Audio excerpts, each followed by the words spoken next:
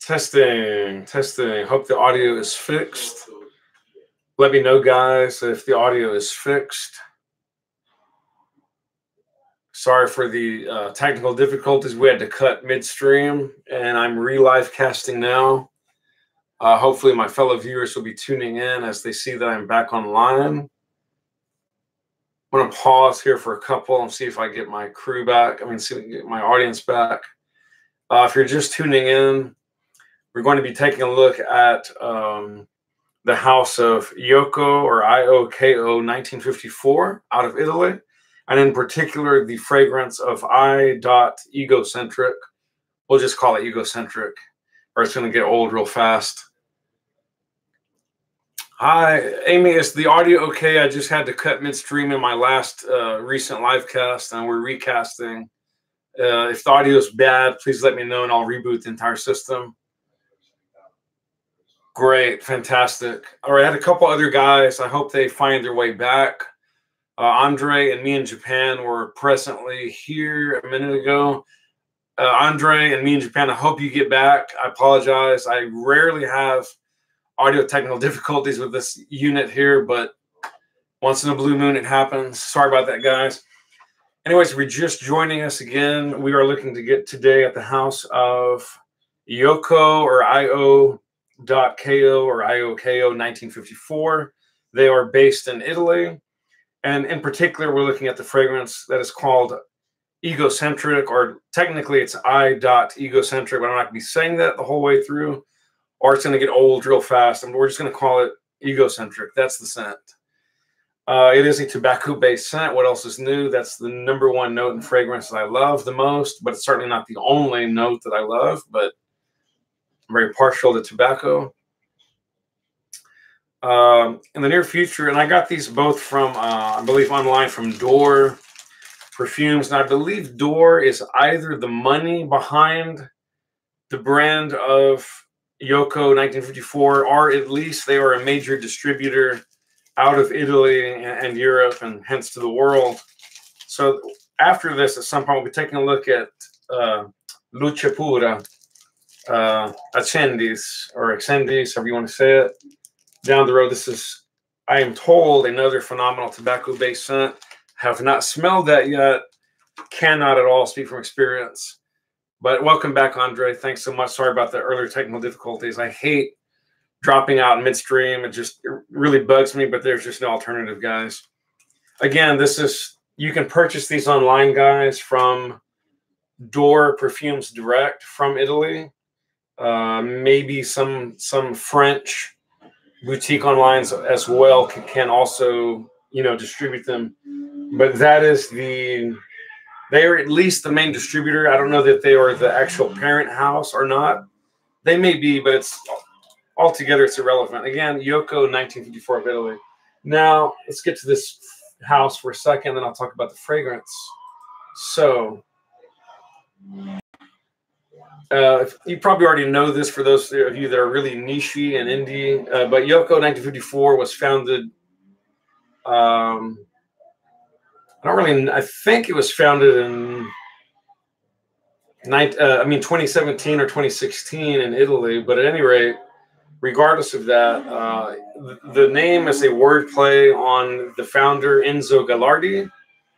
And Enzo Gagliardi, very famous in the field of international perfumery, especially Italian. He's the nose and the creator, but I believe he's the nose. If not, he's the artistic creative director for sure, behind brands like Bois 1920, and no, it is not Bois, which is French. This is an Italian brand, and it's just Bois 1920, B-O-I-S, not B-O-Y-S. And then also the brand of Profumo di Firenze, 1954, and also Olfatology.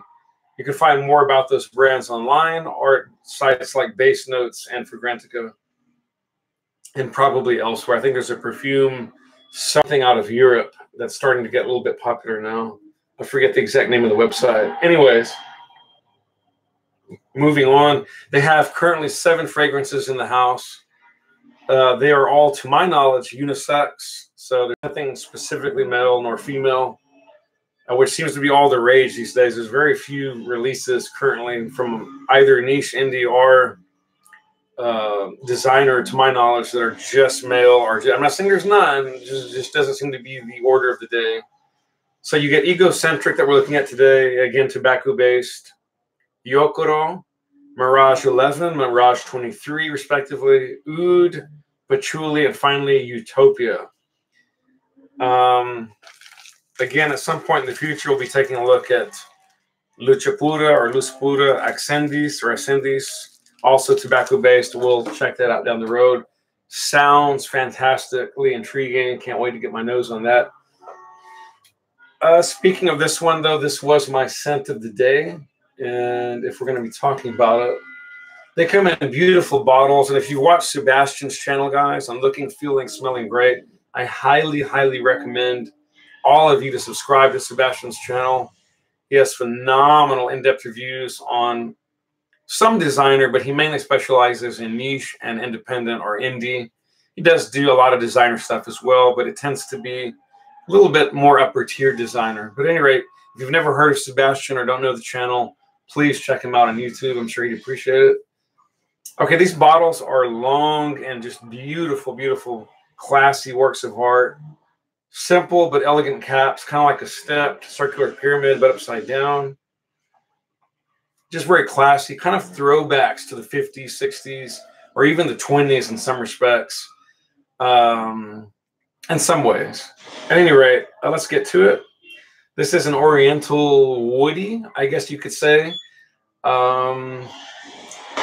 There's a lot of leather in this guy, so if you don't like leather, steer clear, go no further. I'll just tell you right then and there, this has a pretty pungent animalic opening. Now, it's not all animalic and it's not overly pungent, but it's certainly there. And if you really, really hate leather, you're not going to like this at all, because leather is a major component. Certainly, I'm not saying it's leather dominant. I'm not even saying it's leather overly heavy, but it's a major, major player for sure. Other notes for sure to keep watch of are raspberry. You're going to hit the raspberry, guys. Hits you right away. I mean, right off the skin. I have a recent respray here. Again, this was my scent of the day. I'll tell you what this reminds me of in a weird, weird way. For any of you out there that have owned or tried or sampled Rasasi's infamously famous and beast mode fragrance, La Yucawam, which is a raspberry tobacco, sort of their version of an amped up, even, I don't know, yeah, even much stronger, or at least that raspberry note of tobacco vanille, Tom Ford's. This has a large chunk of La Yucawam's DNA present and accounted for, but I'm not saying it comes off, nor am I saying that the fragrance in toto or in total smells like that. I'm certainly not suggesting that. This is much more refined. Not that La Yucawam is overly synthetic. It's definitely synthetic, but this has a lot of nuances. There's a lot going on in this fragrance as contrasted to La Yucawam, right? But you do get the raspberry. You do sort of get the ashy, leathery note of tobacco, and those other types of notes that are present in Rasasi's wonderful and maybe too strong La Yucawam. But so moving on, you also get the beeswax. You're going to get a little note of incense. I wouldn't say little. It's little to medium. It's present and accounted for. It has quite a bit of ginger, but it's not overly pungent. I would say it's kind of medium soft ginger. Again, the leather is very prominent. Gaiac or guaiac wood is in here, so it's definitely got that woody component. Osmanthus, so there is a little interesting floral aspect to this scent. There's quite a bit of May Rose. It gives it a little bit of a Middle Eastern vibe. I'm not going to lie. I don't know if that's going to be a put off for some of you guys and gals out there, or guys in particular. A lot of us guys don't like rose, right? I think it smells too feminine. But in a lot of fragrances these days, perfumers and noses are experimenting a lot with the note of rose. And I don't think it's overly powerful here. it's definitely accounted for. You will smell the May Rose. You will smell the Osmanthus. But I think taken in total, it also has Orris, which has that little buttery, creamy, woodsy, yeah, almost. It just yeah, Orris can smell like a lot of different things depending on how it's blended. But at any rate, it gives it a nice, smooth, creamy base. Benzoin is in here. What else is new? That's in everything these days. And then we do get yeah, we also get myrrh. Now the myrrh. Wait, one more thing. There is vanilla in here. The vanilla in here, guys, don't worry if you're a vanilla hater. It's very, very mild, very soft. It's just sitting down in the background. I think maybe it comes out a little more in the deep dry down. It's not that big a player, at least not to my nose. The myrrh is in here, but as well, I would say it's blended so effortlessly and it's so well with the other notes. You can detect it. It's there. It's very soft, just kind of rounding out that incense and almost sort of playing the role of like a baby soft, ultra soft version of amber. You know what I mean? It has just like, it's kind of like amber, but way, way softer and a little bit more incensey, if that makes any sense. I will also say, strangely enough, this almost seems to have a note of birch tar resin. And I'm not the hugest fan. I know that's all in vogue from a lot of niche and indie houses. We're seeing a plethora of like smoky birch tar, smoked birch, birch leather. And I'm starting to feel personally like it's a little bit overplayed, a little bit overdone. That's just my personal 2 cents. Okay. Things I like and things I didn't particularly like about this scent today. And again, this is fair and full disclosure. This, again, was only my first full day of wearing this scent. I don't have a long history with neither the brand of Yoko 1954 nor any other scents, much less this wonderful scent, which is, again, Egocentric or I.Egocentric. Oh, and one last note I forgot. Balsam fir is in here. So I forgot about the fir. Yeah, I could see it. It's in here. It's there. It's not that big a player. Whatever. Okay, things I like. I really, really appreciate the nuanced, elegant elegance of the opening. The opening is very, very busy, but it's blended really, really well. Spectacular blending to the nose, whether it was Signore Enzo Galardi or a team, you know, bravissimo, bravo, fantastic. They really, really painted a gorgeous olfactory experience. That goes without question. These appear to be really natural, mostly natural ingredients, very, very organic, quite high dollar. This definitely smells very upscale.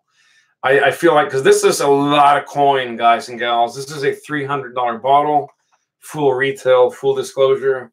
This ain't for poor people. Just saying. I mean, you could save up, right? You could save up for a rainy day. This is a lot of coinage for most perfumes. And I'm not going to lie, while I could easily pull the trigger on this right now for $300, I'm not inclined to, and I'll tell you why. This comes to the negative of the review.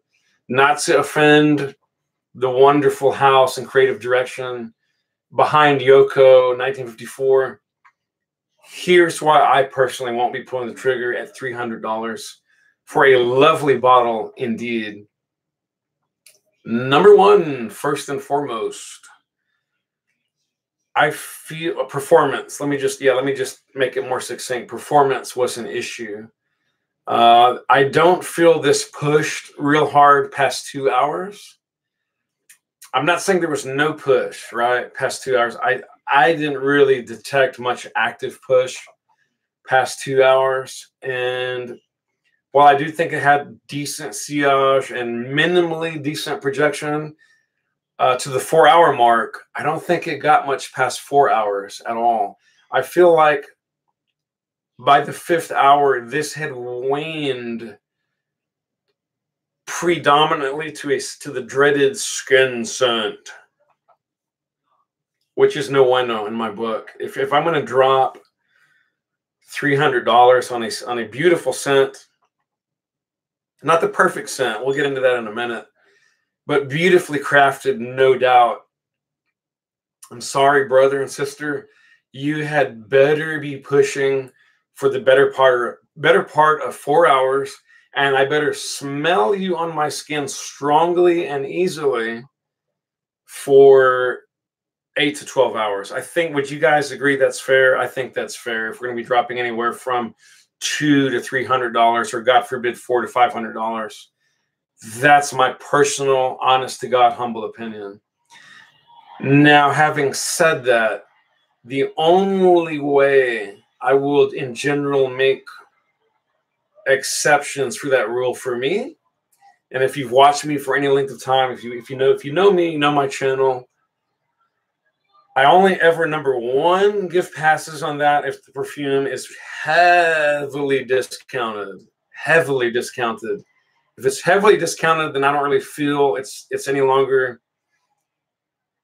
a money issue. And it's not just, I could be Mr. Moneybags, and I would probably still feel the same exact way, because it just, I want to rationalize that in my head, right? That, because, I mean, even if I were rich, maybe I am rich, but I could go out and buy, any other scent for $300, $400, $500, $600, or even a Roja Duff for like $3,000.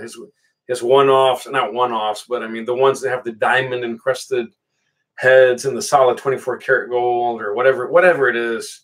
Some ridiculous. I've even seen a $20,000 Attar online, but that's not the point, guys. The point is, I want to feel like it makes sense on some fundamental level for me. Like, you pay this much, you get this much value. You pay this much, you kind of expect someone to bring it. Like, if I'm going to go buy a $150,000 Tesla or Mercedes-Benz or Audi or BMW, I prefer Tesla because I believe in the future and I believe in EVs and electric.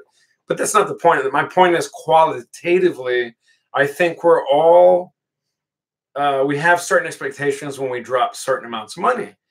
It had better be uber high quality. It had better smell better, last better, feel better, do better, go faster, break better, turn better.